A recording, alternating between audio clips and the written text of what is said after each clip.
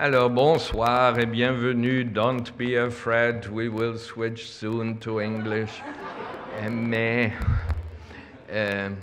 je me présente, je suis Marco Sassoli depuis 3 mois directeur de l'Académie et c'est la première génération d'étudiants de l'Académie et avant du QD que je ne connais pas parce que j'étais en congé. C'est sous mon prédécesseur, le professeur Robert Haute, que vous avez étudié. Il regrette beaucoup qu'il n'a pas pu venir ce soir, mais il vous salue et vous félicite. Et en ce qui concerne les étudiantes et les étudiants, évidemment, vous avez vécu plus d'une année à Genève et donc vous comprenez tous le français.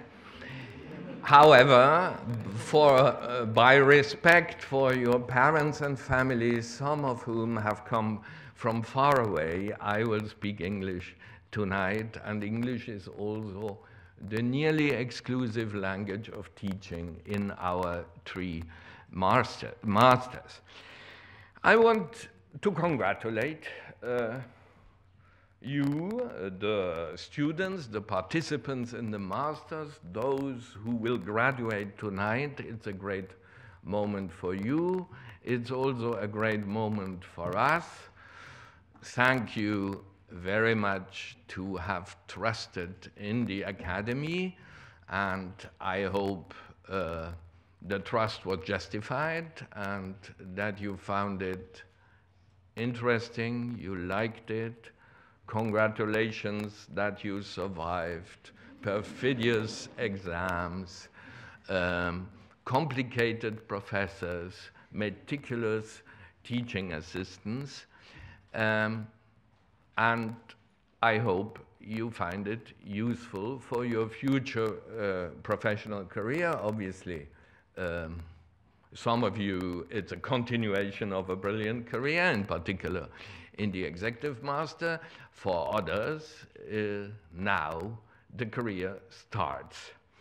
But before going into some details about your future career and what you should do or not do, at least in my view, I think it is justified, and I can speak also in your name when I thank the many people other than you, because obviously it's mainly you are merit that you graduated, but many other people have merits, and I would first mention your families and friends who supported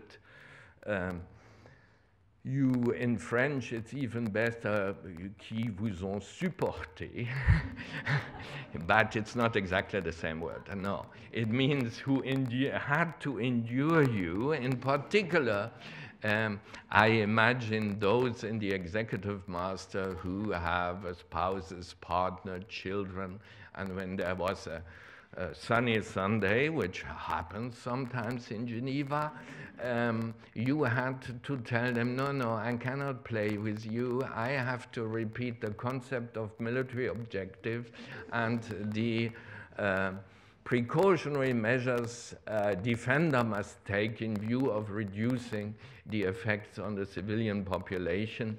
I congratulate you that you were able to.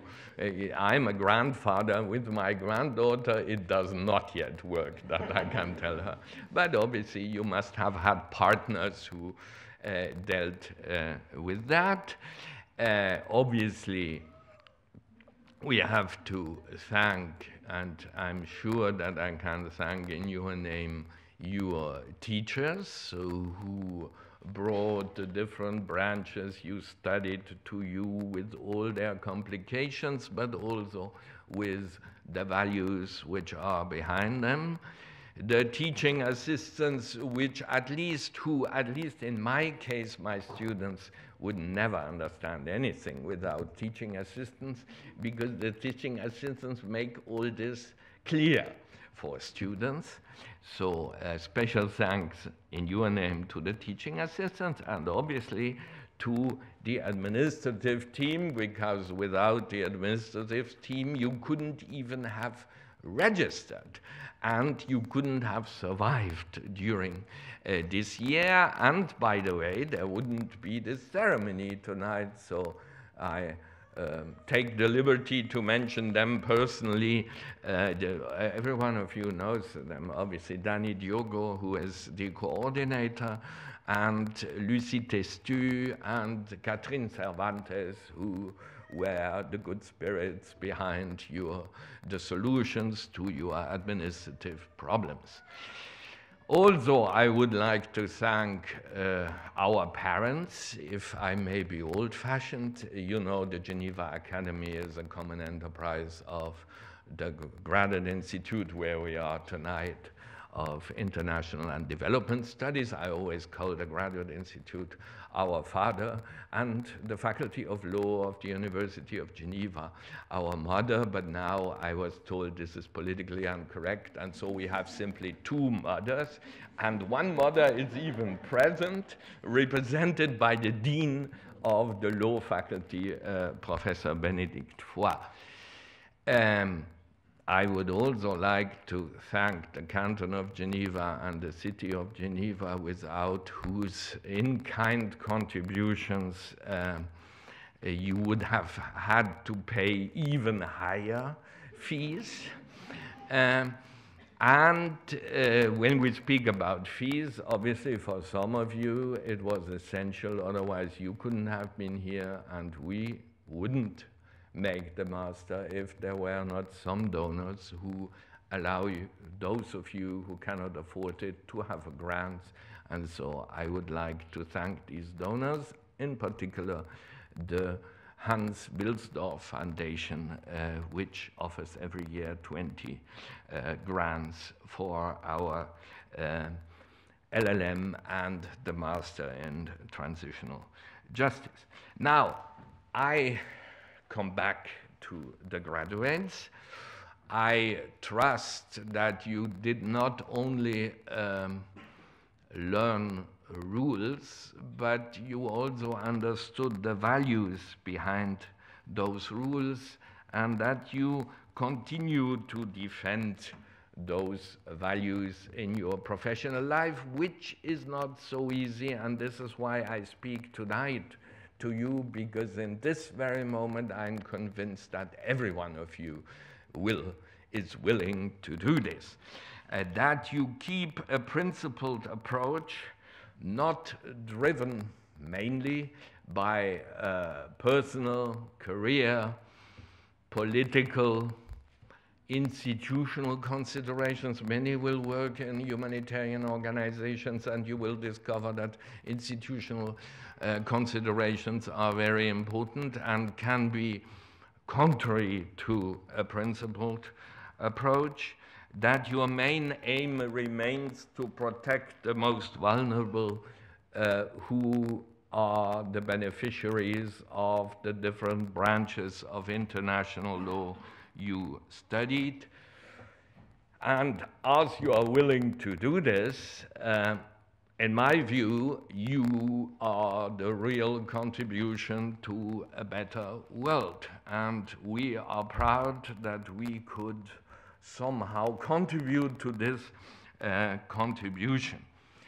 From today on, you are no longer students, but you are alumni. And as alumni, you have a certain responsibility, in particular in the branches of international law we study. We can make a small exception for international criminal law in a few cases, in very few cases, unfortunately. But for the rest, there is no judge around. And therefore, you are the judges. You are the invisible bench which judges and adjudicates what is right and what is wrong under these branches, everywhere where you will work. And I hope, except, again, those of you who work for the defense or the prosecutor in an international criminal tribunal, are accepted from my speech. But all the others will not only defend their client, their institution, but have to adjudicate the law, and I trust you will do that and defend the law. Now, the chances are good that you will do that because you already chose a field of specialization, and at least some of your parents must not have been very happy about that. I have to tell you, my grandmother wanted me to become, obviously, a doctor, a medical doctor, not a doctor in law. When she understood that I want to become a lawyer, she was a little unhappy. But then when I specialized in international law, she had even more doubts. And when I wanted to specialize in humanitarian law, she was really desperate because she thought, well, how will he live with that? So you some of you had certainly to overcome some resistance by your grandparents, I don't say your parents, to that, but by the simple fact that you chose the branches you studied here, and those who are professionals, not to make an MBA for your career, but an executive master in international law applicable to armed conflicts, you have shown that you are people who are not mainly interested in career and in making a lot of money, because such brilliant lawyers as I have seen, unfortunately this was the only, as I said in French in the beginning, this was the only generation of students since the beginning of the academy to which I was not able to teach, but I had the privilege to read several of your papers, and I was impressed, and I thought, well, with this brilliant legal thinking, if they had studied business law, they could have earned much more money, but you did not.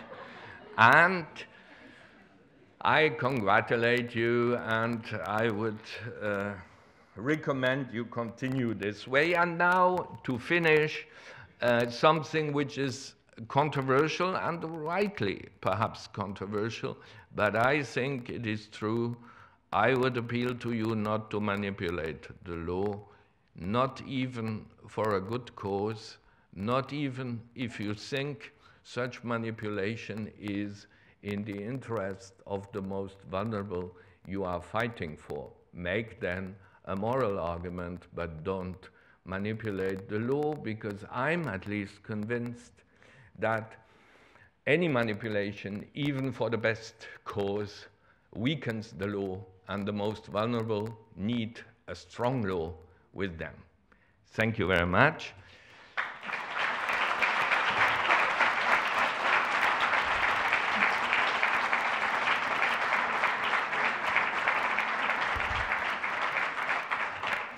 And now I call the co-directors of the Master of Transitional Justice to come forward and to speak something specific on this matter.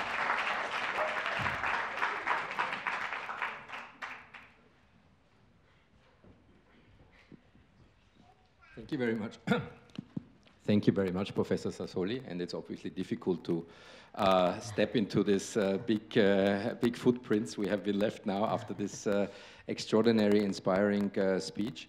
But let us also from our side, from the Master of Transitional Justice, which we have the honor, Frank and myself, to co-direct, to warmly welcome you tonight. And it's quite nice to see so many people and so many family members being here tonight to celebrate the graduation of the students of the academic year 2017-2018. We would like to address, since we are kind of responsible, or we feel responsible for our students, address our students directly. And we're very delighted, first of all, that all of you have passed. And I think you did an extraordinary job. That's an achievement in itself. But also, I think a lot of you have also passed with distinctions, which we will see later on. So that's really a great achievement. And you did an extraordinary job. You really came from different contexts, country situations, cultures, And you came here to reunite among an issue which is very dear to our heart, transitional justice, and the question transitional justice asks, and that's how societies should deal with a violent past. And that question seemed to have captured you because you applied and you continued and you succeeded in finalizing this master's program. You all navigated very well through an intensive year, and Professor Sassoli mentioned already the intensity this master's program provides for, where we also tried to kind of present a little bit the complexities of transitional justice. And we did that from a legal perspective, but also from the perspective of other disciplines. So we also believe that some interdisciplinarity is important to address the issue of transitional justice. That's challenging, because you have to put yourself into the shoes of a political scientist, of a historian. But I think there's a lot to gain from that, in particular for such a complex field of transitional justice. The Academy tried to provide high quality program, not because you paid for it, but because we believe in the importance of education in the area of transitional justice. And the Master on Transitional Justice is one of the first masters in this field. And there's more need, we feel, in the area of education and transitional justice. Also, our professors and lecturers came from different backgrounds, both academic backgrounds, but also practitioner backgrounds. And that's also some of the philosophy of our master's program, to combine these two areas, theory and practice. And this is obviously only possible through strong networks the Academy has, also with other institutions. We have strong cooperations with Essex University, with Nuremberg, but also with Pretoria University. And that makes it possible also to design such a high-quality program. Next steps, Professor Sassoli already mentioned, that's the reality, moving away from the books to actually working on the ground. And we hope that you will remain in the transitional justice community. You invested your time, so we feel, in a growing field. Transitional justice is a growing field of expertise. It might often not be obvious that for an organization or an institution or a field you work that you're actually doing transitional justice, because transitional justice is often hidden behind the terms like demobilization and disarmament. There's a lot of transitional justice in there, or behind institutional reform, constitutional reform. There's a lot of transitional justice behind there.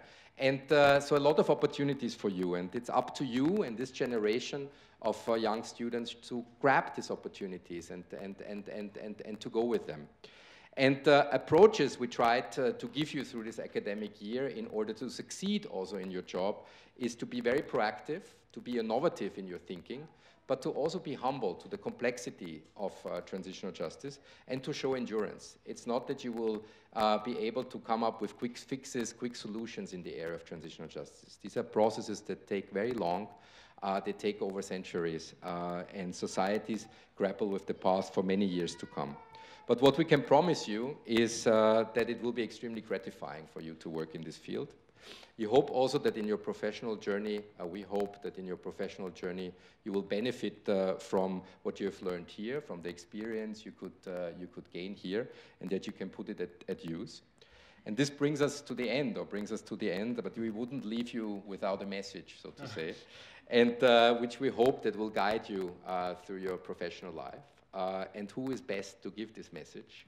My friend, colleague, and our chief philosopher at the Academy, Professor Frank Haldeman. Hard job is always on my shoulders, of course.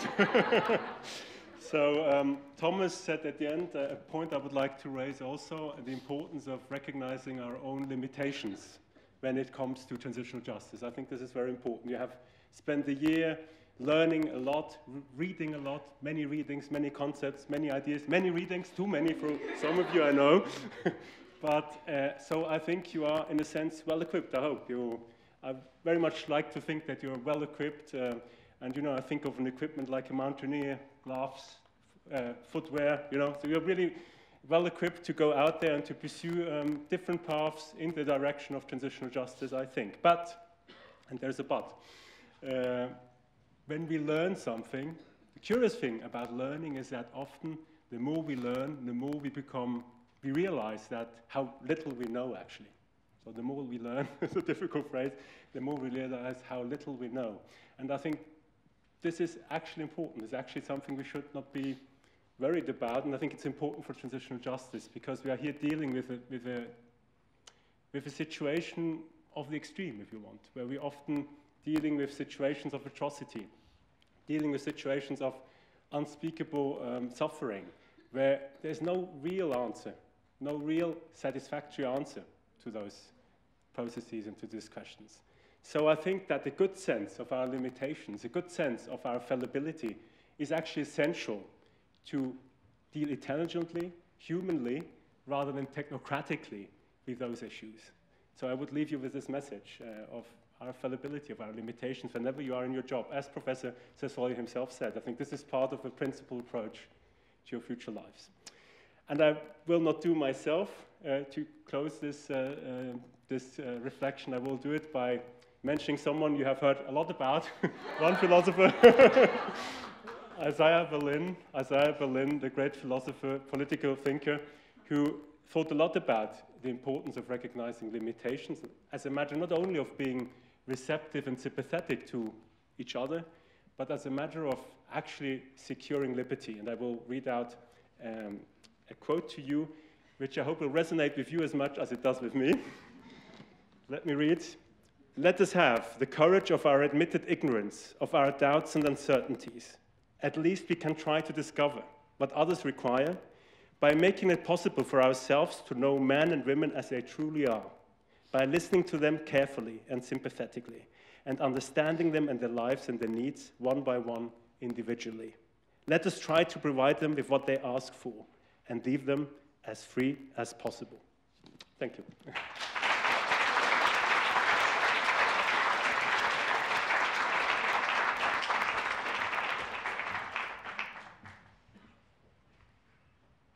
So thank you very much. Now I have the pleasure to call the main actors on stage, the graduates, the Students' Association, the representatives of the Students' Association.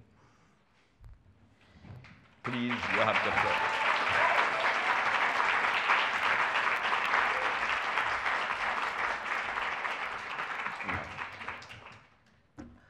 Good evening. It's very refreshing to see so many familiar faces. It's been a while, and I love the smiles on your faces and the mischief hidden therein. It's also very equally refreshing to see so many unfamiliar faces.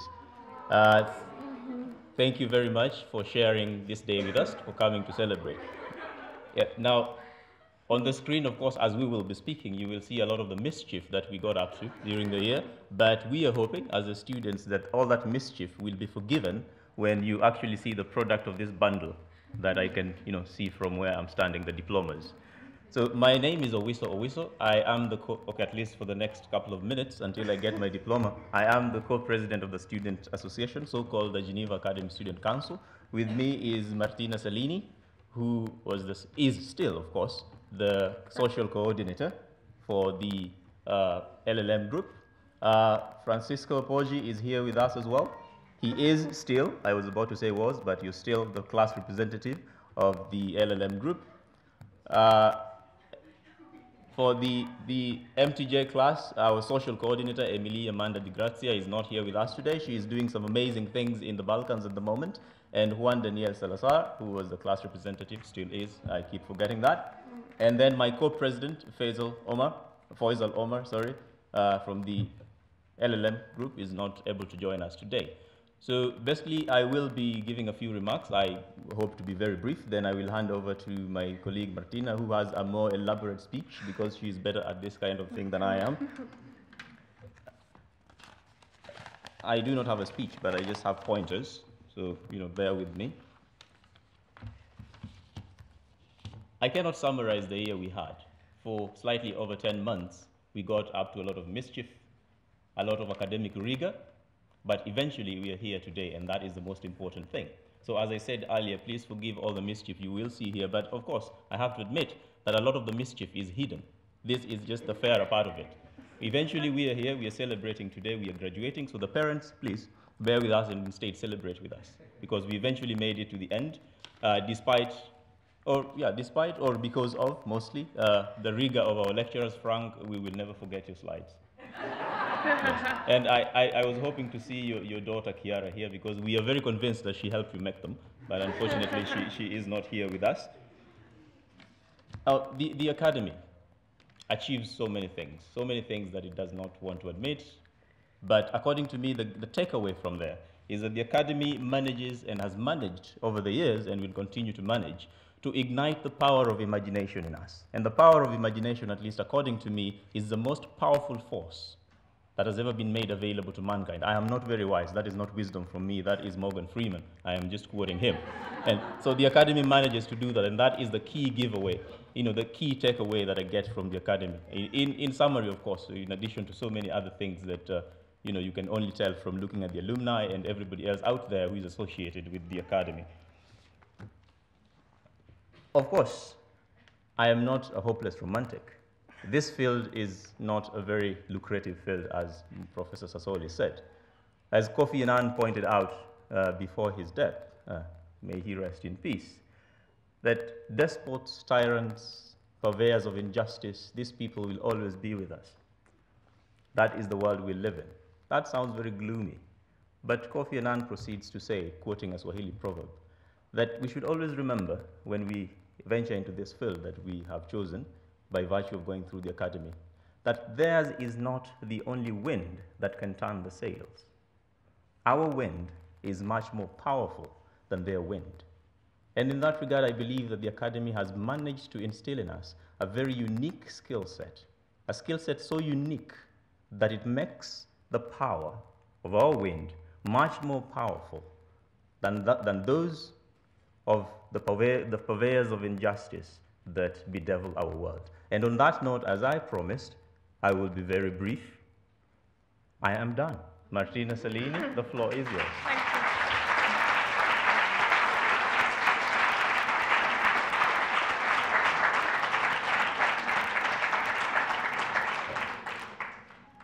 Dear professors, staff members, honored guests, fellow graduates, on behalf of the graduating LLM class of 2018, allow me to welcome you all again and to thank you for celebrating this very special day with us.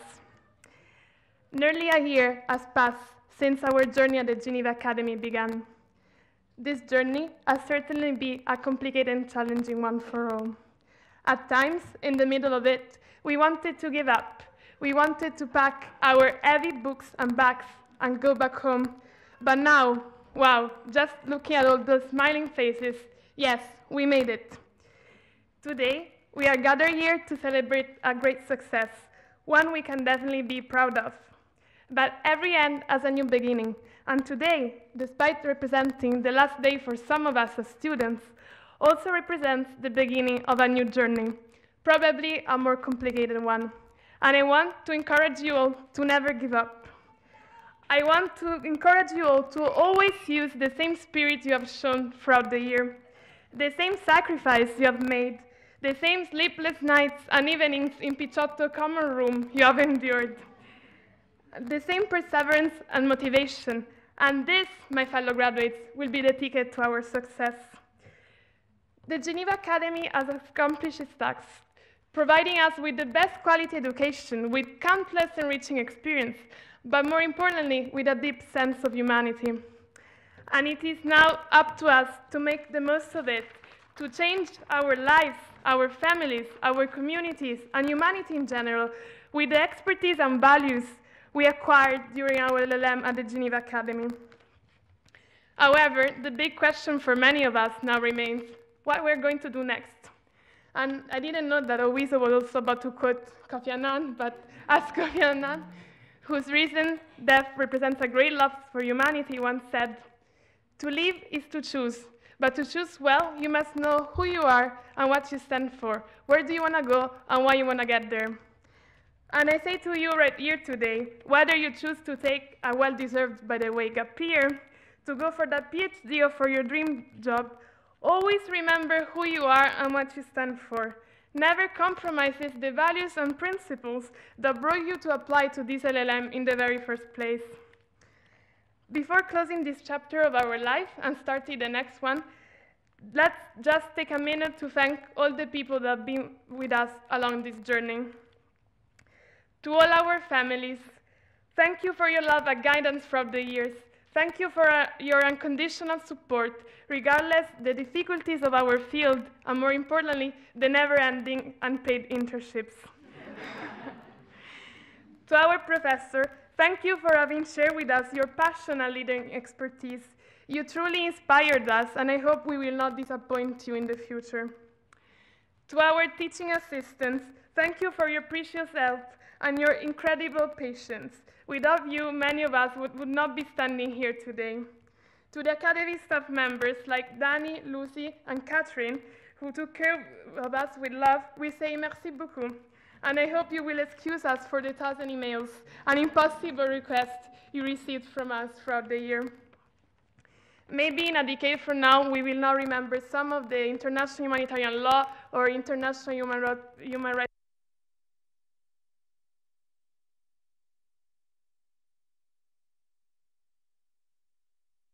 It is this very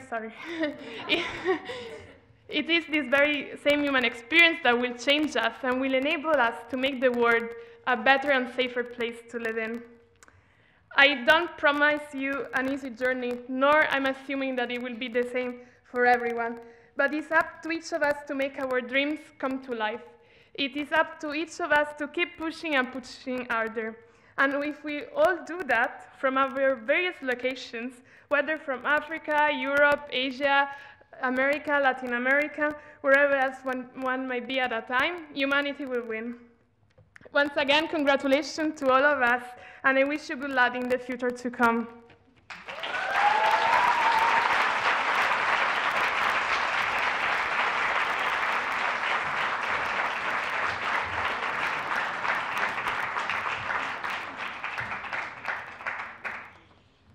Thank you so much. One would think we have coordinated our speeches.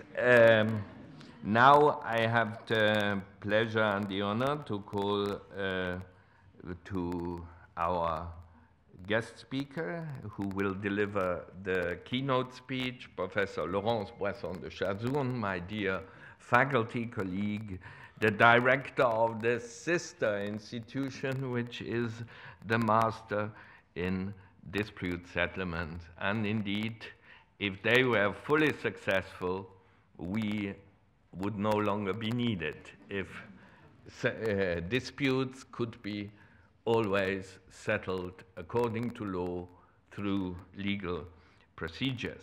She is a former member of the Human Rights Council Advisory Committee. She is an associate member of the Institut de Droit International. I hope you understand what that means for an internationalist.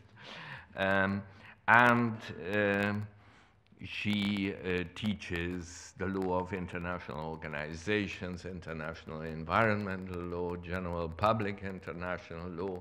And she doesn't only teach that, but she also practiced this in courts by advising governments, NGOs, international organizations. Laurence, please, you have the floor.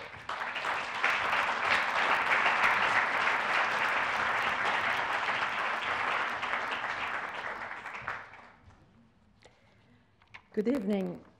I would like first to thank Professor Sassoli, my dear colleague, for having invited me. And it's true that I'm coming as a neighbor because I'm, as Professor Sassoli has said, I've become one of the co-directors of the Center of International Dispute Settlement.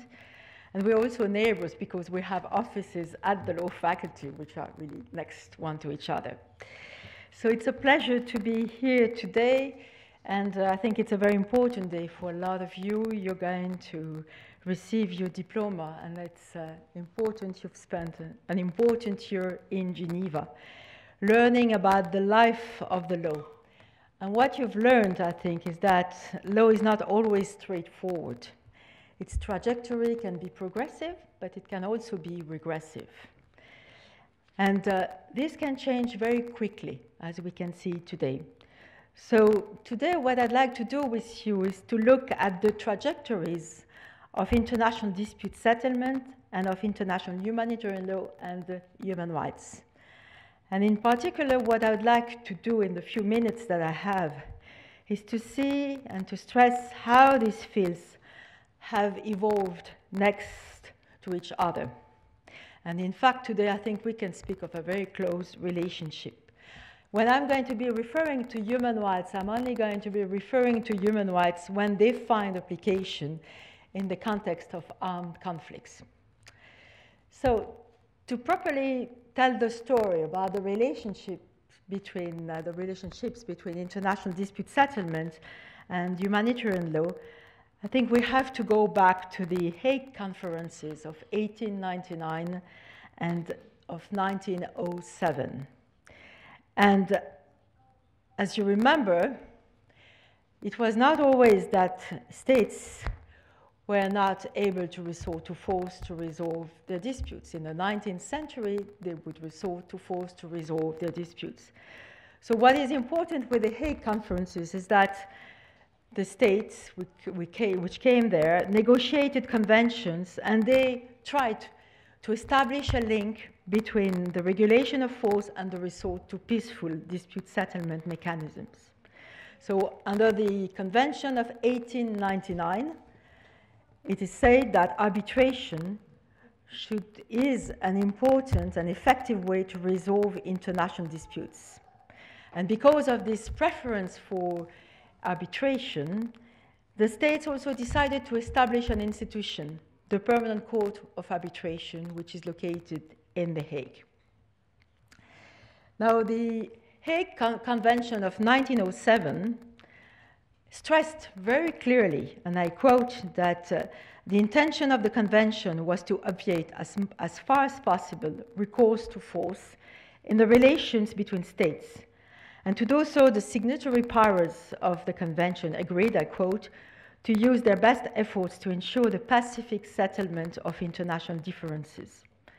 So there was a concrete link which was established between what was called at that time peaceful dispute settlement mechanisms, and mostly arbitration, and that of non-recourse to armed force. So in a way, dispute settlement was intended to be another facet of the regulation of the use of force. As you know, and you're a specialist in this field, the Hague conferences were also a time where attempts were made to regulate the conduct of warfare. And we had also at that time the adoption of Hague Conventions, which followed the footsteps of the Geneva Convention of 1864. So to summarize, what I want to say about the Hague conferences and the Hague Conventions is that resort to force was not prohibited at that time, but there were efforts which were made, on one hand, to regulate the conduct of hostilities, on the other hand, to promote pacific dispute settlement. And this link that was established, I think we also have to go back to previous years, and in fact we have to go back to Geneva. And it's in Geneva in 1872 that we have had the first real success story about arbitration, the Alabama arbitration, which took place in Geneva. The room of the Alabama is in the center of the city. It was perceived as a success story, this arbitration. And at that time, Gustave Monnier, whom you know all about, read about the story. And he thought that this story should be taken on board for promoting compliance with humanitarian law. And I owe this idea to François Bugnon, Dr. François Bugnon, who is sitting there, who wrote a very interesting, and I would recommend you to read it, a biography of Gustave Monnier, where Gustave Monnier was a great promoter of public international law and the resort to means for promoting respect for the rule of law. So now we move with respect to this close relationship between dispute settlement and humanitarian law. And we move to the League of Nations, the first international organization, universal international organization, which was established in Geneva. And there too, there is a step forward, which is an incremental step, in a way that it was said in the covenant that the peaceful settlement of disputes should be tried first before the resort to force. So first, an attempt in good faith to try to settle a dispute in a pacific manner before resorting to force. At that time, resort to force was not yet prohibited. Then we had the pact, the Briand-Kellogg Pact, which banned aggression as an instrument of national policy. And at the same time, we had another pact, which is also important, another treaty, the General Act for the Pacific Settlement of International Disputes of 1928. So this was the track of dispute settlement. Now, humanitarian law was also moving. So in 1929, we had the adoption of two important Geneva Conventions, which were adopted. And these two conventions were following the footsteps that they were established in The Hague. And what is interesting for us from a perspective of dispute settlement is that they were providing for a few dispute settlement mechanisms, mostly diplomatic. But nothing was said about judicial dispute settlement in the context of humanitarian law. So we have these two trends. Now, what is interesting is that at the time of the League of Nations, states decided to establish the first permanent court of international justice. And this was an important achievement because it was a permanent court which had general competence. General competence means that the court could deal with issues of humanitarian law and human rights. Then we move with the adoption of the UN Charter. The UN Charter is a very important time for all of us because at that time, the states decided to ban the resort to force, but also to promote resort to pacific dispute settlement mechanisms. And you have Article 33, which is giving an inventory of possible ways to settle disputes. In 1945, it was said that resort to force is prohibited in the conduct of international relations. Now, on its side, the humanitarian law pass, the 1949 convention should be noted. And I think what is important to have in mind is that surely that the negotiators of the 1949 conventions had in mind what had happened during the Second World War, and especially they had in mind what the judicial institution, the Nuremberg Tribunal, had helped understand, because there were all these accounts about the violations of international humanitarian law. So we see the contribution of a judicial mechanism for sort of pushing states to develop the rule of law in the conduct of hostilities. Now, if we move with the humanitarian law instruments, we think of the 1949 convention, nothing was really said about dispute settlement except good offices by the protecting powers and inquiry. But the convention is rather silent on these mechanisms. The first additional protocol of 1977 is more vocal, I would say, about dispute settlement. So you have the establishment of a new mechanism, the International Fact-Finding Commission. I'm not going to say anything about the success of these mechanisms, but at least there was an attempt to establish an inquiry commission. And then what I think is important, too, is that you have Article 89 of the additional protocol, which is also saying that in case of grave violations of international humanitarian law, there should be a link to be established with the United Nations. So that means that the UN machinery, and especially Chapter 6 and 7 of the Charter, should help resolve the issues of humanitarian law. So we have this past, but what is also interesting in the second part of the 20th century is that we have had what we call a multiplication of courts and tribunals. So we have had more and more disputes dealing with human rights, with international humanitarian law. But these disputes have moved in the context, and they've been brought before human rights courts and other jurisdictions, and especially the International Court of Justice. So what we see is that with the emergence of specialized jurisdictions, such as the European Court of Human Rights, the Inter-American Court of Human Rights, the African Court of Human Rights, we see this ever closer relationship between dispute settlement and humanitarian law. And I think we should also mention the treaty bodies, because they are often forgotten, but they are also contributing to the implementation of humanitarian law. And I'm thinking also of the individual complaint mechanism for the political and civil, Committee on Political and Civil Rights, which is also important. And I'm thinking, for example, about the test of proportionality. This committee has developed the principle which is now referred to when one wants to define what is proportionality. So, contribution of these courts. Now, I come to the International Court of Justice. It's a court which is the judicial, it's one of the principal organs of the United Nations. It has a general competence, and it's said in the statutes of the court that it has to contribute to peace and security. And if you look at the case law of the International Court of Justice, I think that the court has significantly contributed to the development of international humanitarian law and human rights. It has first clarified the notion of jus cogens, the notion of erga omnes obligations, and the relationships between humanitarian law and human rights. And then we can think about seminal decisions that you've all studied, and for example, the advisory opinion on the legality of the threat or use of nuclear weapons, the Wall opinion, which is very important, the case on armed activities on the territory of the Congo, and also the case which opposed Georgia to Russia in relation to the Convention against racial discrimination. Now, if you look at the current role of the court, you will see that you have cases dealing with humanitarian law, and one of them, I think, is of importance. It's the Ukraine-Russia case, which is still pending before the International Court of Justice. So the court contributed. Not only the court, I spoke of the human rights institutions, I spoke about the International Court of Justice. We should also mention other newly established dispute settlement mechanisms, which are the criminal tribunals and court. And in the 90s, you have two tribunals, as you know, that were established, and the permanent court.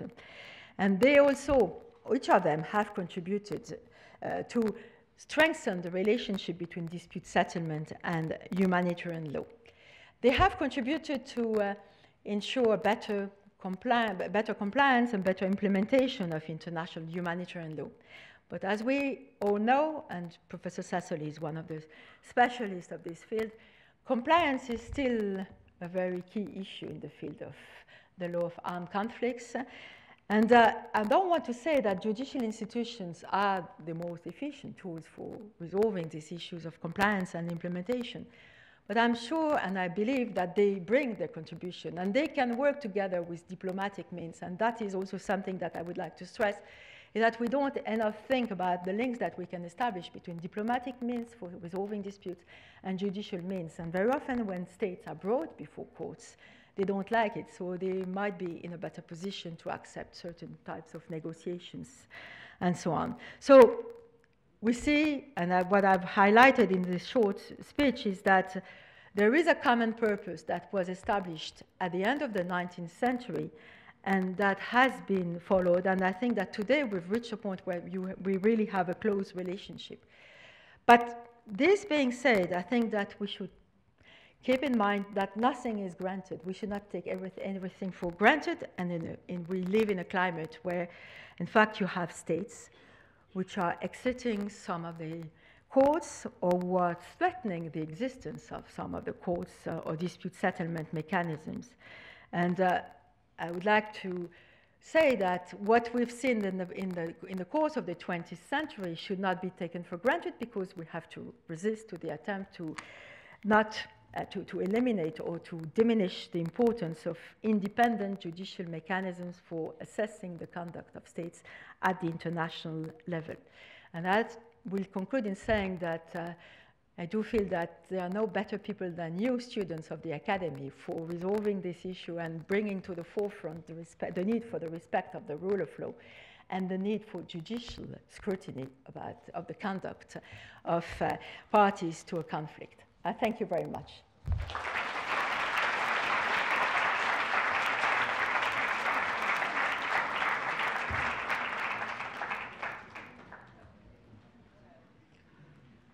Thank you so much, Laurence, for this very inspiring speech. And now our heroes come closer. And the first hero will obviously be the person who gets the Henri Dunant Prize. We thank very much the Henri Dunant Society and the Henri Dunant Foundation that they offered a prize for a thesis which is most in line, a thesis in law, which is most in line with the ideas and ideals of Henri Dunant. And this prize will be presented by Dr. François Bugnon, who is a board member of the Henri Dunant Foundation, a former delegate, head of delegation, director of law and policy of the International Committee of the Red Cross, a member of the Assembly of the International Committee of the Red Cross, and also a scholar who has written important books on the cross line of law, politics, and history. François, please, you have the floor.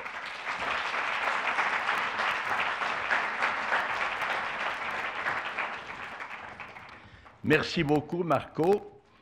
Monsieur le Directeur, cher Marco, distinguished professors and scholars, dear students, or maybe I should correct myself, dear graduate students or former students.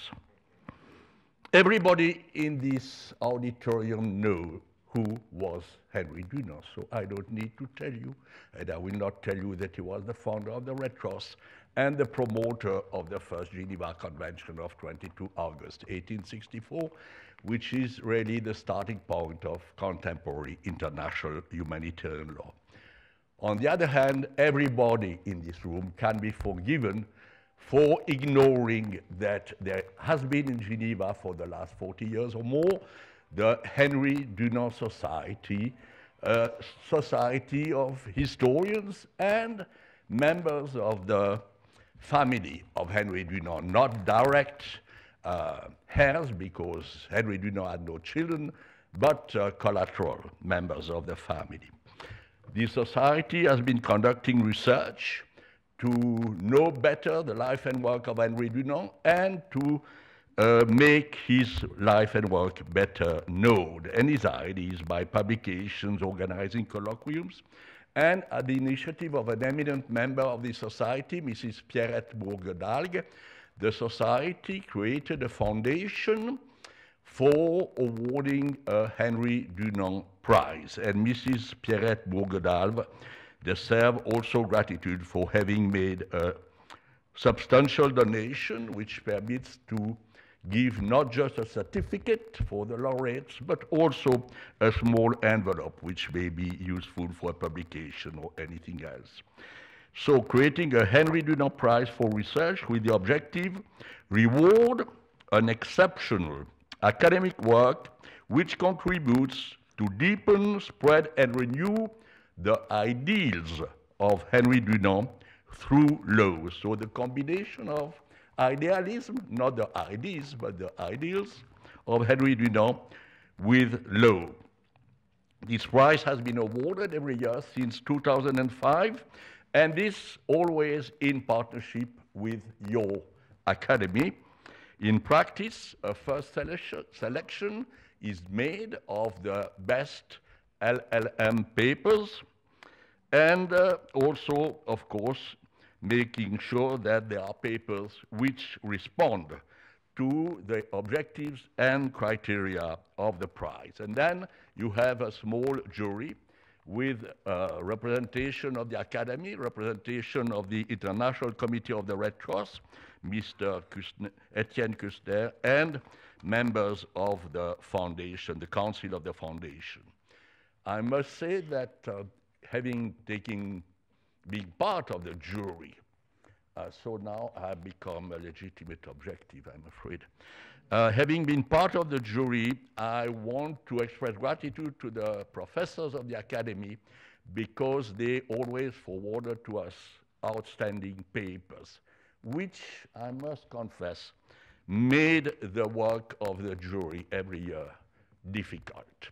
to select among papers. All of them are of a very high quality. Nevertheless, at the end, the jury has to do its work, which means to select one laureate. And this year, I am pleased to announce the laureate is Mrs. Anna Rosalie Greipel,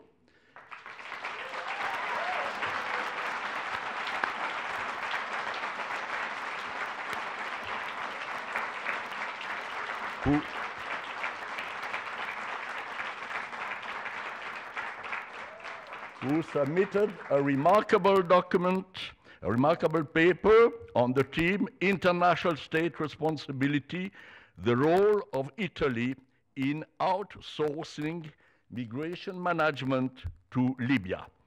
The jury paid attention to the academic quality of this paper, the strong legal analysis, with the interplay of different branches of the law, not of course on state responsibility, but humanitarian law, international human rights law, and refugee law together with domestic law, the relevance of the topic today, and the relevance also of this memoir in terms of the heritage of Henry Dunant.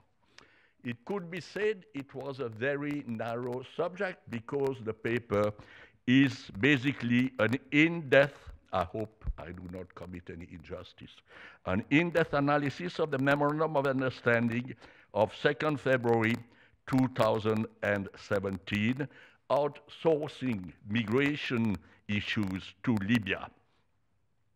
And the paper demonstrates how, through this document, Italy evaded its obligations by passing, forgive me the word, passing the hot potato to the Libyan authorities, provided they are Libyan authorities.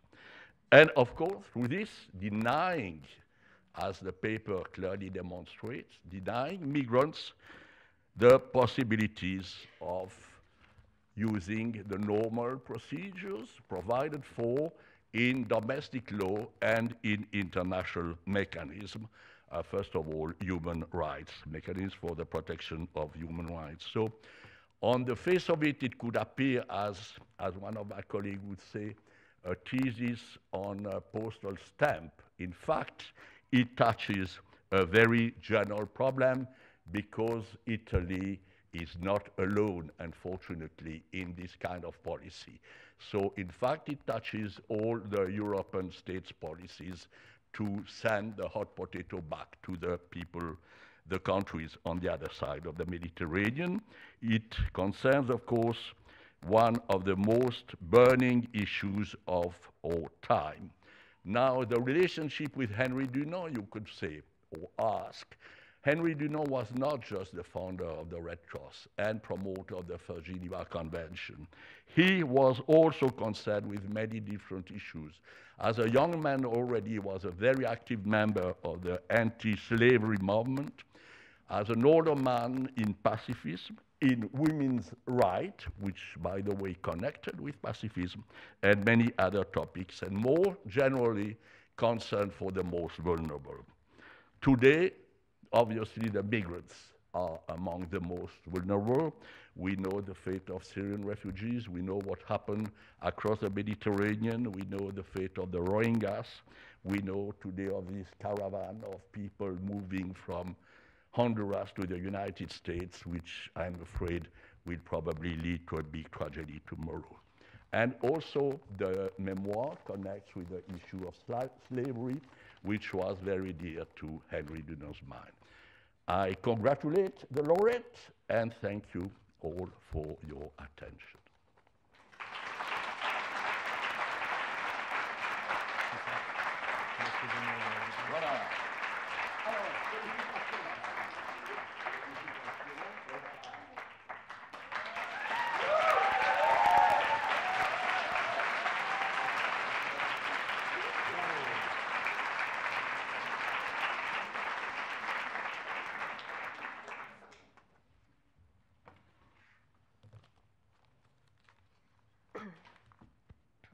I will try my best with my voice today, but thank you very much for the kind introduction, and good evening to everyone present here tonight. First of all, I would like to thank the Foundation to award me this prize. It's a great honor to know that the jury has deemed that my research reflects and advances Henri Dunant's ambitious humanitarian ideals and visions. Yet I would not be here today without some significant support from friends and family, but also intellectual support. The most significant intellectual support has come from experts and professors at the Geneva Academy, in particular Niels Melzer, my supervisor of the thesis. I would also like to express my gratitude to my academic peers who have been a meaningful intellectual support through exchange of ideas and thoughts, as well as their vital moral support through the most intensive periods of this year. Thank you. So let me just say a few words to my work and how I came to the topic. I will try to stay brief and not too technical. One of the most numerous human crises across the world is the so often called migration or refugee crisis. And it has received tremendous attention in the media in recent years and is on a high level on the political agendas, especially from most of the European Western countries. The discussion on migration has been highly polarized, instrumentalized, and has led to disturbing and absurd situations. The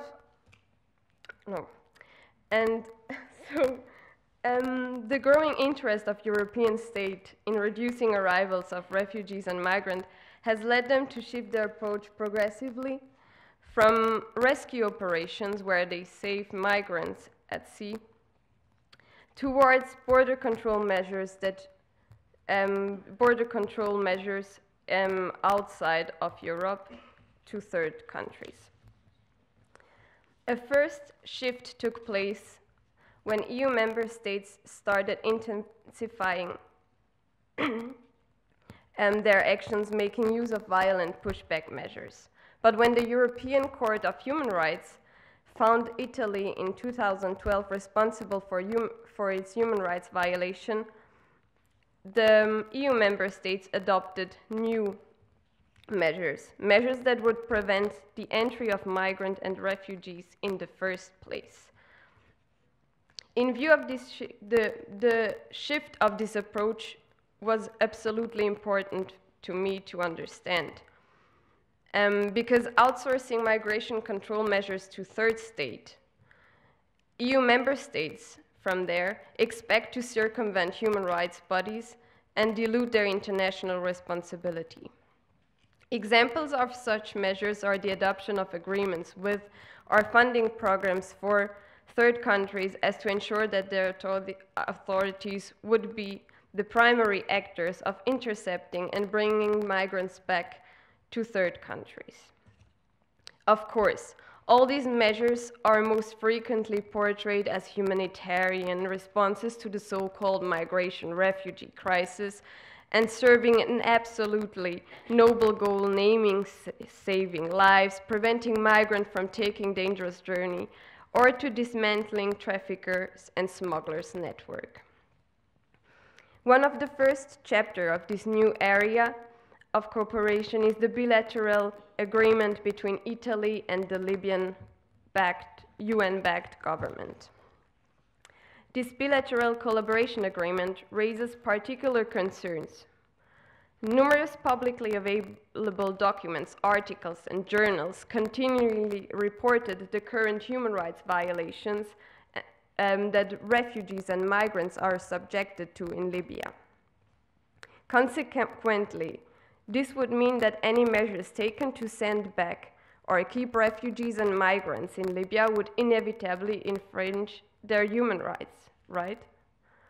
Or could EU member states, and in this case Italy, by simply outsourcing border control measures to Libya and therefore eliminating any territorial or physical contact between refugees or migrants and their own authorities, divest itself from its responsibility for these violations? How can EU member states honestly defend human rights values across the world and at the same time adopt behaviors that ignore human rights for purely economic or political interests? In light of these worrying questions, I decided to inquire alternative measures under international law that would enable us to find Italy or May held responsible for outsourcing migration control measures to third countries, and in my case, I choose Italy and Libya. The lack of any territorial physical contact between refugees and migrants and the Italian authorities led me to Article 16 of the draft Articles on State Responsibility. This article regulates derived responsibility for aiding and assisting other states in the commission of an internationally wrongful act. In other words, the responsibility of Italy arises from the fact that Italy is facilitating the human rights violation in Libya and not for the commission itself. The complexity of Article 16 on state responsibilities lies particularly in the mental element. The reason is that the required standard as a matter of positive law is not settled yet. But the investigation on the current debate applied in the Italian-Libyan case led me to the conclusion that a lower intent should prevail for following reasons. Accepting a higher threshold of the mental element would mean that although fully aware of the commission of the abuses, states such as Italy may evade the responsibility simply because they did not intend such result. Let's think about that. How many states clearly express their intent to commit a human rights violation? Most of the time, these are rather results from the fact that states further their national or economic interests irrespective of violations that they may facilitate.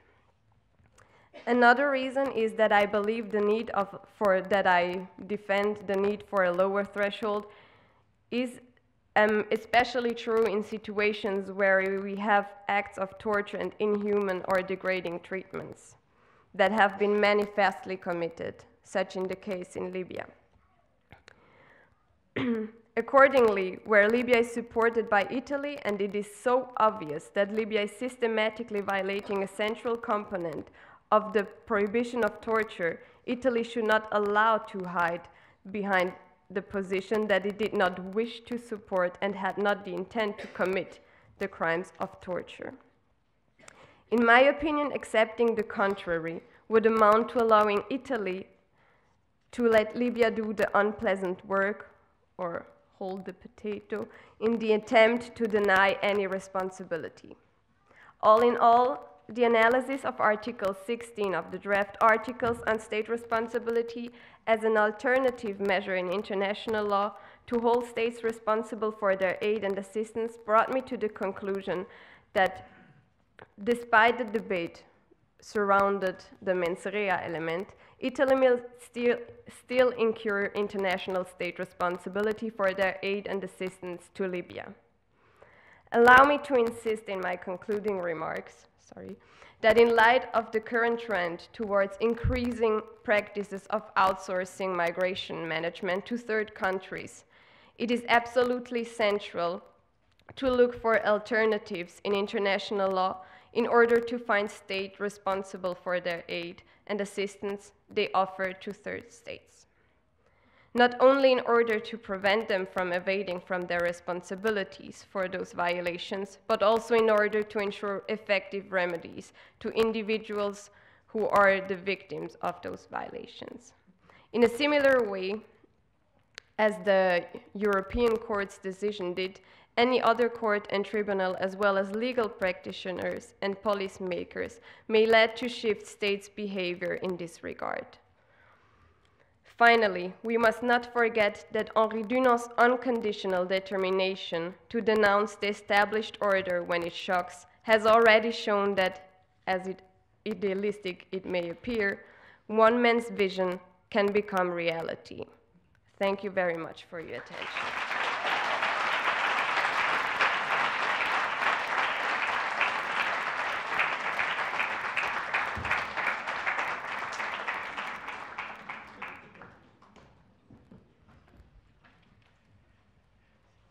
So thank you very much. Thank you also to the Henri Dunant Prize Foundation to have accepted what, in my view, is the first time there was a preconceived idea that you can get the Henri Dunant Prize only if you write about international humanitarian law.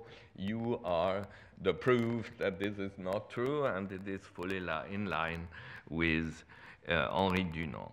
Now, I have a more difficult task than François Bugnon, because I should announce the recipient of the best LLM paper from a purely academic point of view, but I will try to explain why it also has implications for human beings, and the recipient does not know yet that she will get the prize.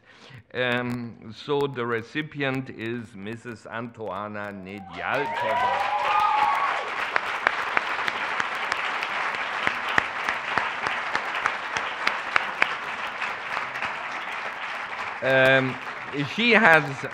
She has written an excellent LLM paper about judicial notice, and sorry with the parents and friends. It sounds very theoretical, but it has an important implication. I will explain. Judicial notice of adjudicated facts at the ad hoc international criminal tribunals and the right to a fair trial. This is a clear, sharp, nuanced, and technically perfect paper written under the supervision of my predecessor, Professor Robert Roth. The issue behind it, I try to explain, is that in case of mass atrocities, tribunals get lost if they have in every case to prove and to take the evidence on all the elements of the crimes, if they cannot refer to previous judgments where they dealt with the same issue, for instance, whether there was a genocide in Rwanda. But the problem is that those facts previously established in other cases, the accused had no chance to have his or her own evidence against it, to discuss that, because it was a case against another accused. And here's the depressing reality, which most lawyers know, is that tribunals can never establish the material truths, but only a procedural truth. And therefore, it may well be that the previous accused didn't have the best lawyers and therefore was not able to destroy the theory of the prosecutor. And therefore, there is a tension between this necessity, otherwise mass atrocities can no longer be judged, and the essential element of a fair trial. And Mrs. Nedialkova dealt with this in a very nuanced and, in our view, excellent way. Congratulations.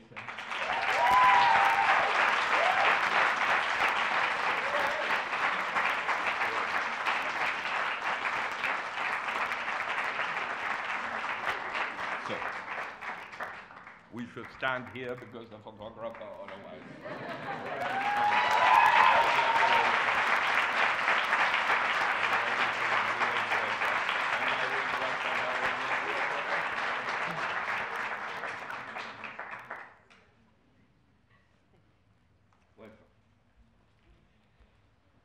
Okay, so now we have the best Master in Transitional Justice paper, and it will be my colleague Frank Haldeman who will announce.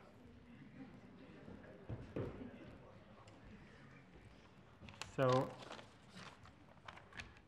we also, it was said before that the quality of the papers in the LLM was very good.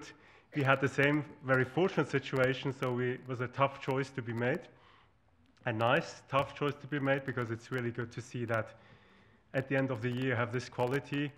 At the end, the jury decided unanimously for one paper, and the author of this paper is Sushmita Tayandan. Congratulations.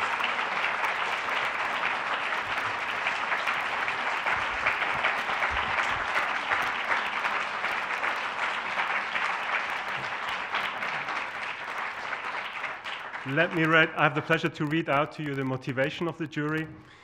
Sushmita wrote a brilliant paper on the topic of constitution making as a guarantee of non-recurrence, the case of Sri Lanka.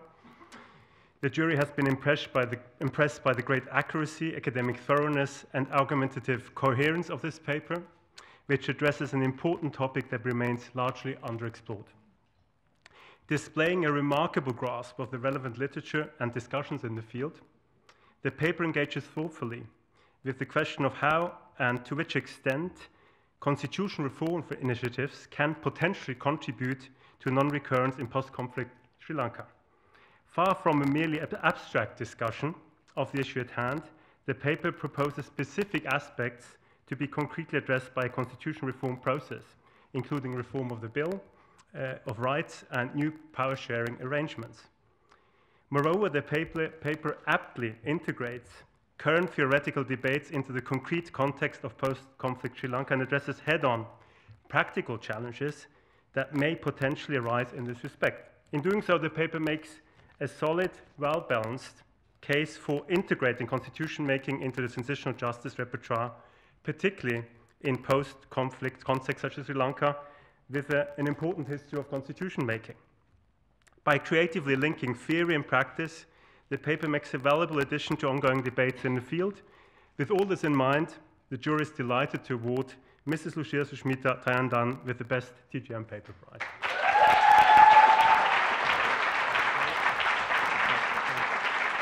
Here we go.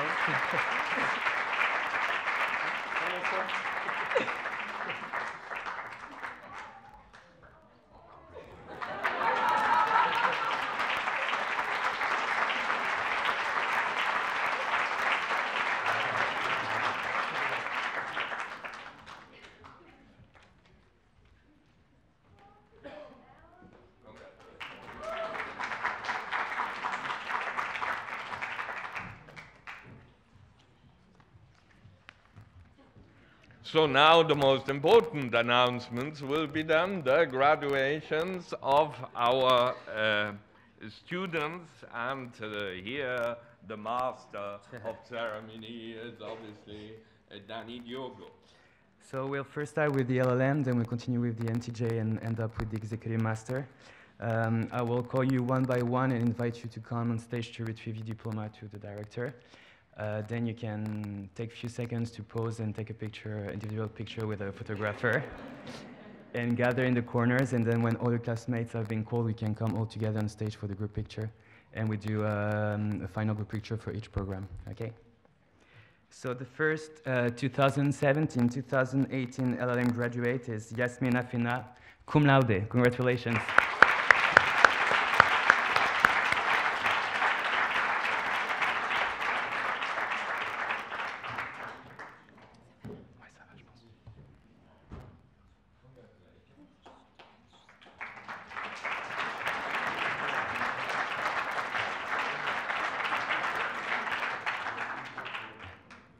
Teresa Amigo, magna cum laude. Congratulations.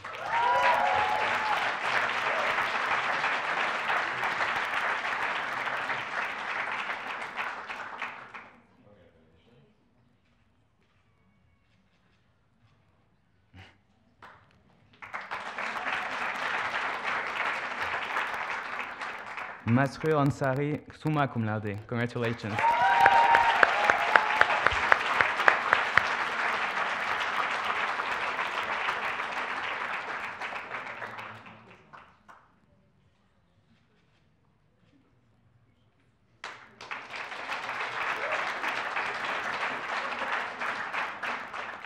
Francisco Astudillo Poche, congratulations.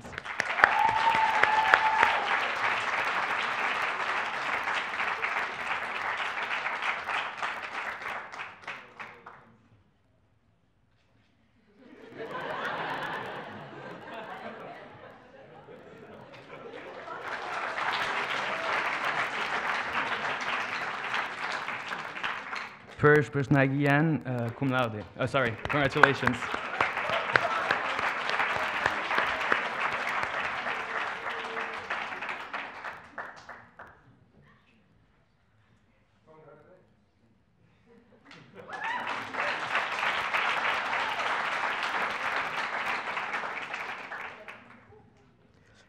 Leana Burnard, magna cum laude. Congratulations.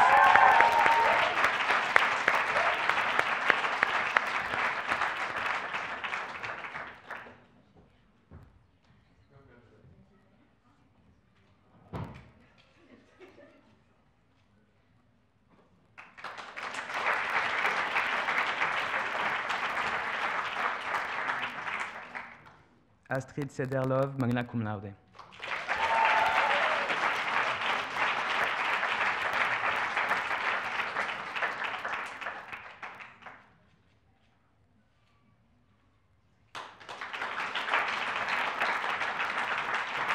Eugenia Dorokova, cum laude.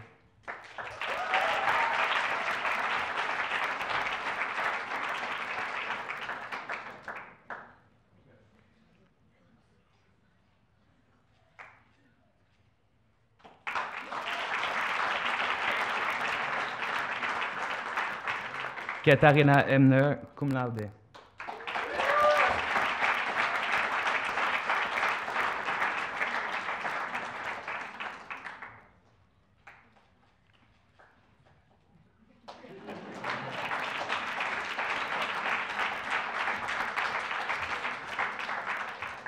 Paola Fudakowska, cum laude.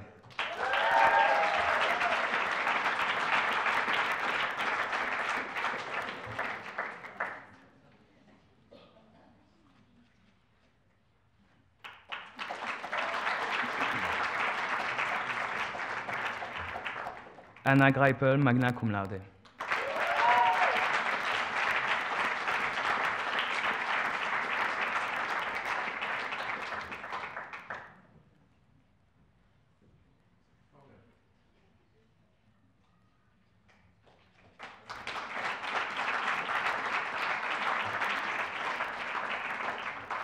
Kelsey Guthrie Jones, cum laude.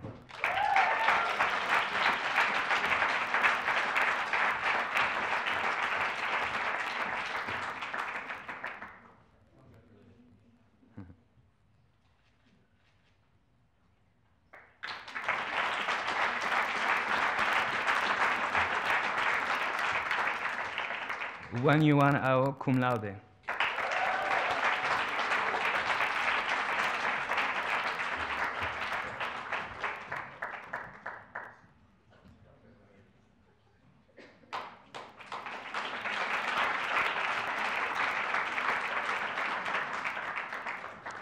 Antoana Marinova Nedialkova, magna cum laude.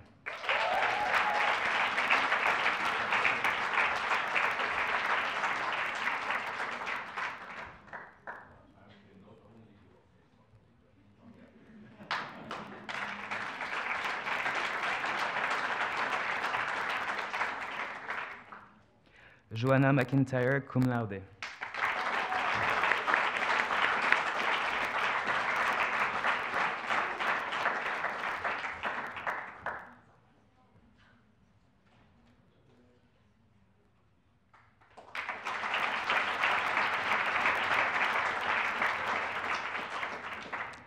Krista Nutakor, cum laude.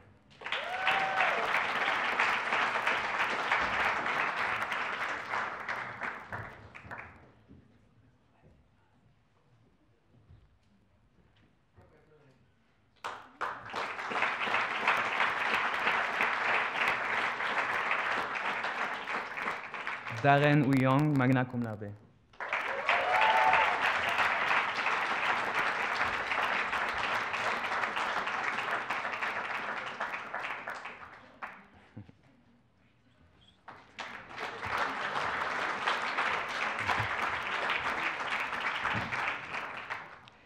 Elisabeth Pramendorfer, magna cum laude.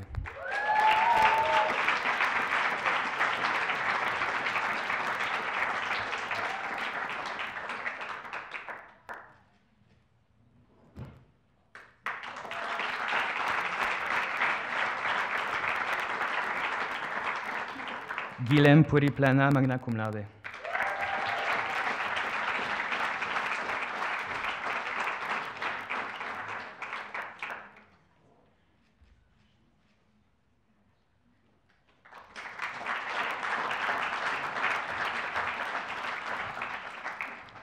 Martina Salini, cum laude.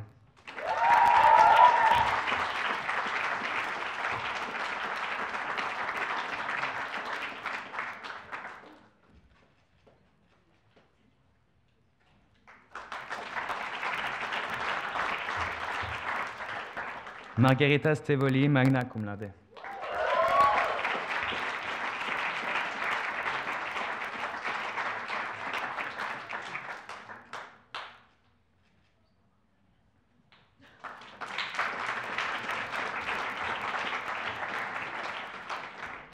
Lina Stotz, magna cum laude.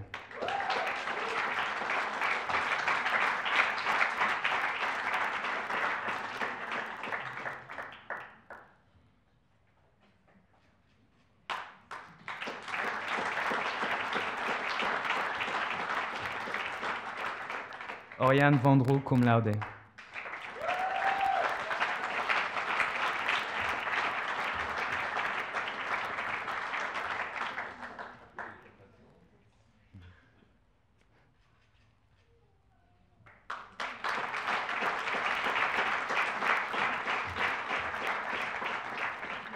Catherine Walton, magna cum laude.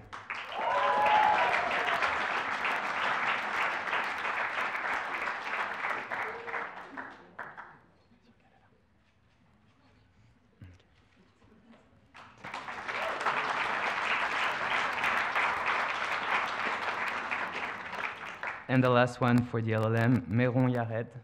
She's not here yet. Yes, she is.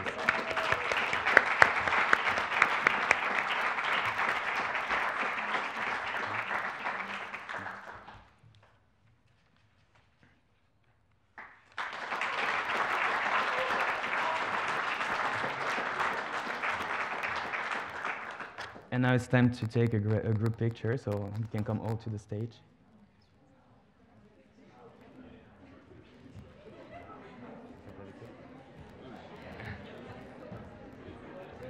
As I was not your teacher, I don't dare to join you.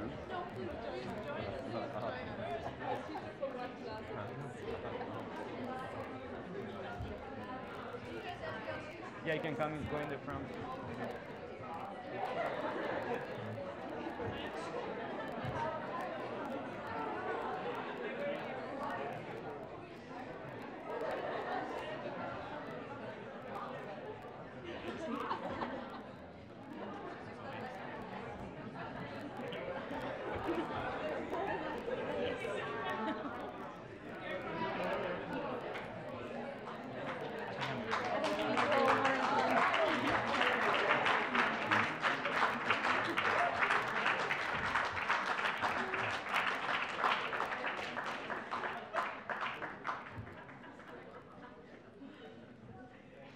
Thank you.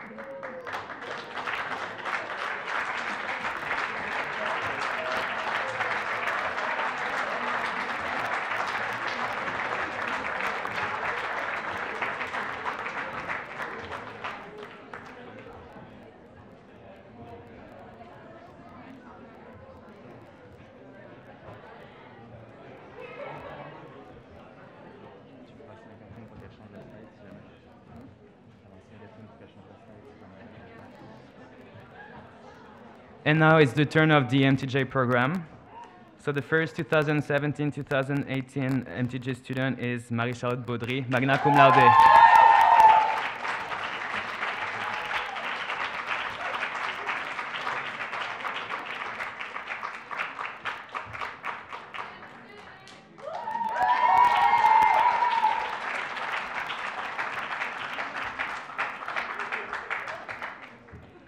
Chiara Kizarig, magna cum laude.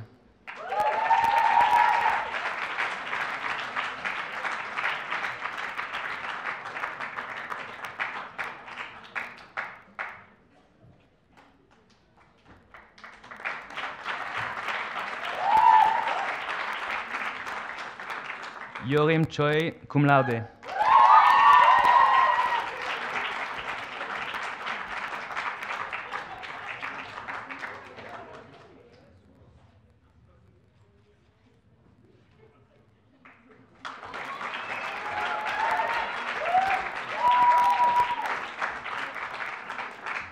Marie Diaz Marquez, summa cum laude.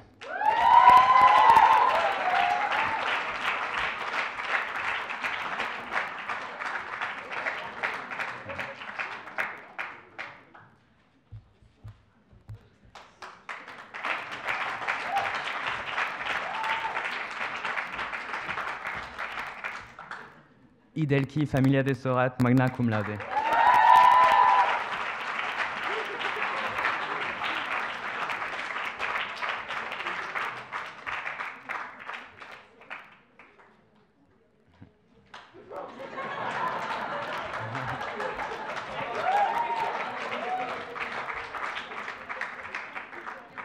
Jamila Amami, cum laude.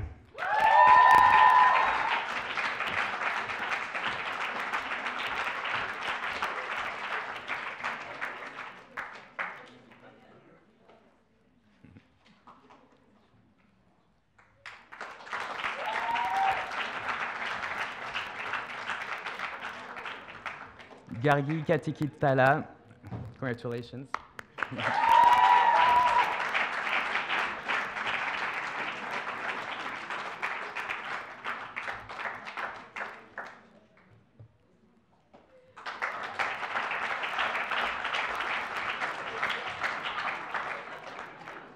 Nele Lowers, magna cum laude.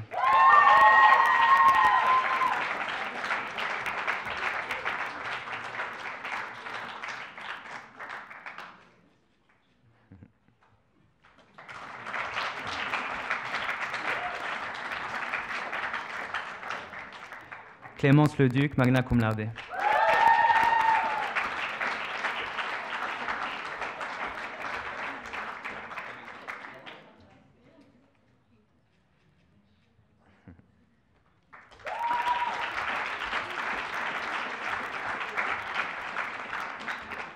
Arpita Mitra, magna cum laude.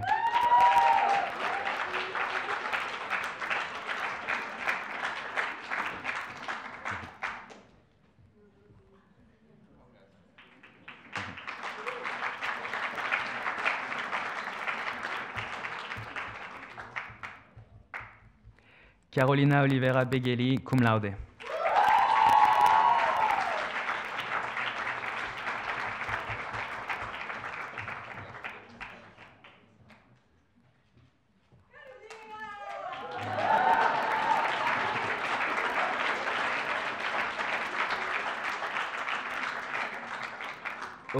Owizo, summa cum laude.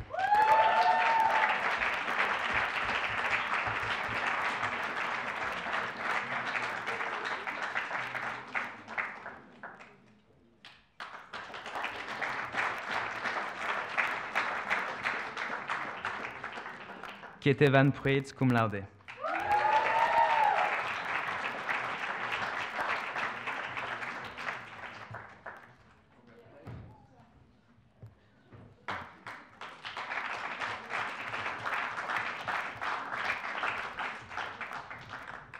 Audrey Purcell, magna cum laude.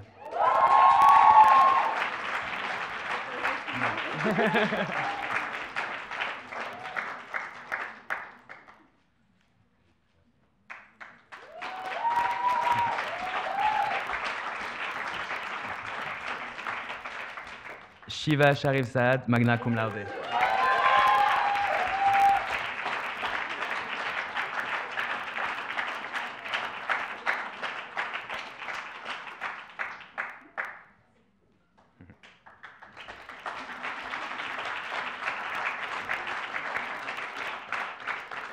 Anne-Sophie Stockman, magna cum laude.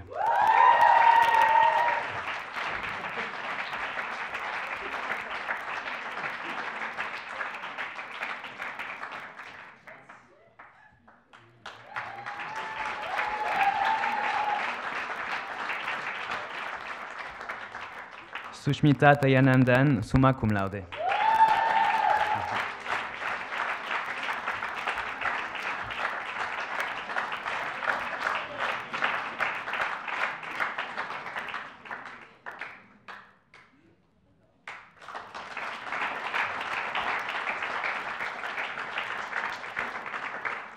and Naal Zebarjadi, summa cum laude.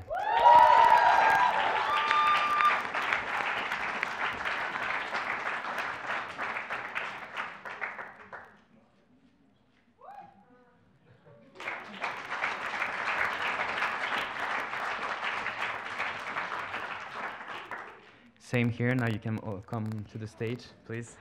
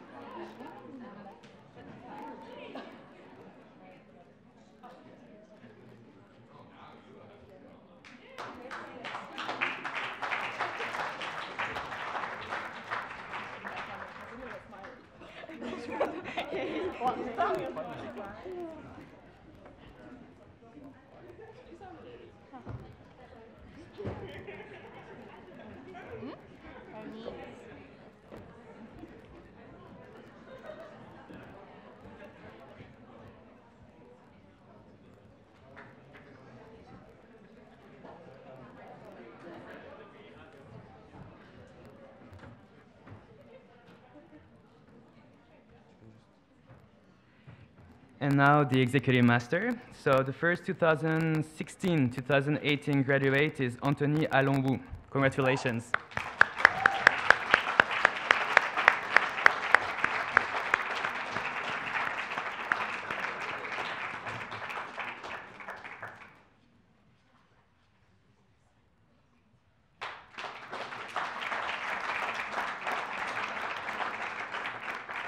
Sophie Capiciano Young, congratulations.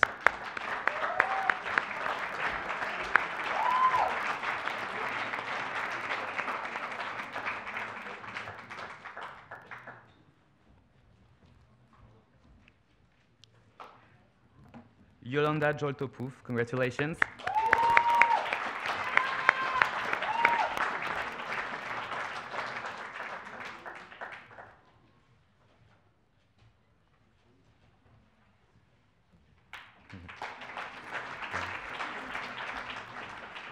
Brian Lender, congratulations.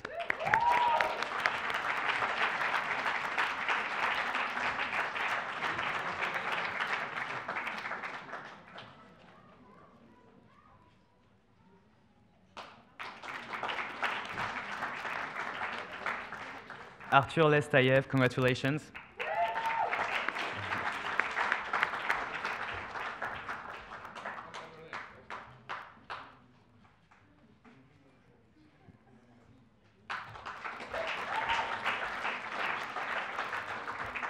Juan Carlos Moreno, congratulations.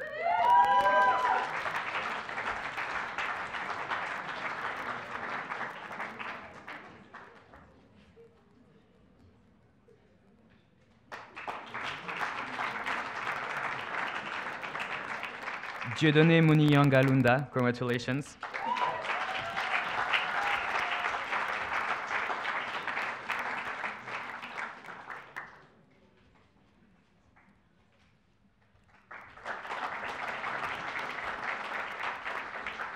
Ariane Napop, congratulations.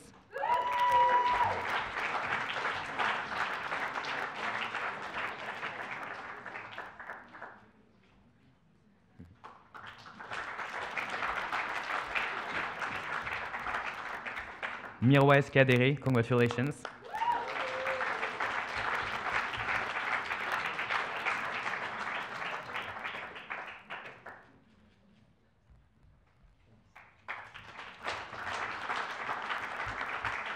João Paulo Rodrigues Calvacente, congratulations.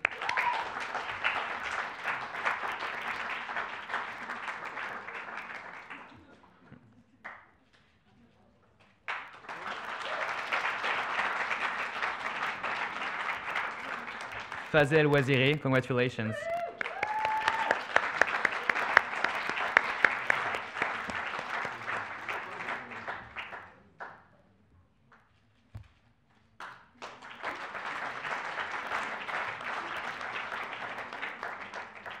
Avalea Kyoti Eleni, congratulations.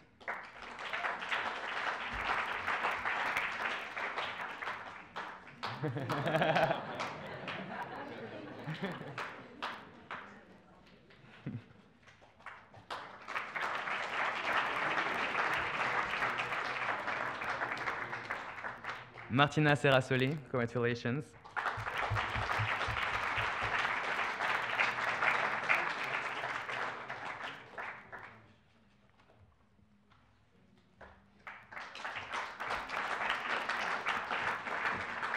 And the last participant graduating tonight, Sandra Velasco Perez. Congratulations.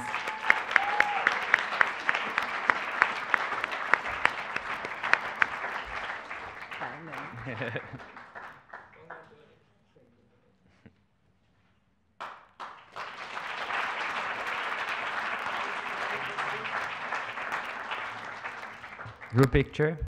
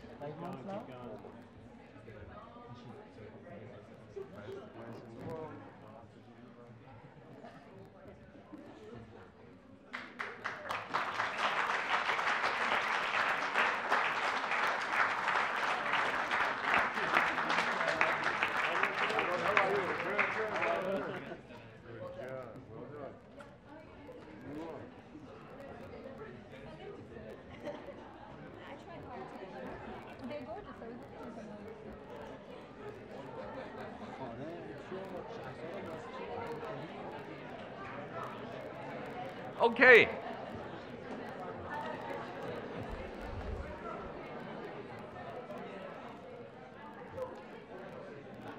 And now we could obviously make a speech about the relationship between justice and human rights, but we will not. Just to thank the team which has organized this evening perfectly. I mentioned them before, and now you're all welcome to the famous canapé of the Graduate Institute. Sorry, my dean, they are better than at the university, but we have many things which are better at the university. Thank you.